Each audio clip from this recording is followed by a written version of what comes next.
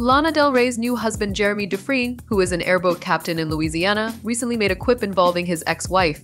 Part of his spiel involves interacting with large alligators in the swamp he tours.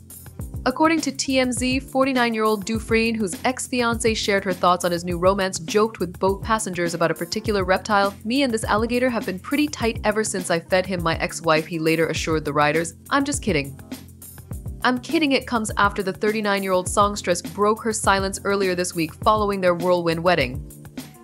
Lana recently revealed the extent of the unwanted attention she and her new spouse have experienced since news of their nuptials broke.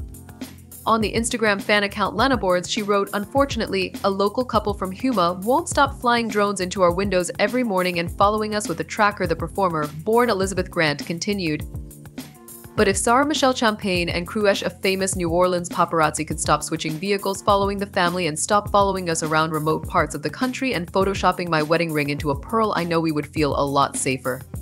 Subscribe to our channel for the latest on your favorite celebrities. Like, comment, and share. And don't forget to press the bell icon for notifications.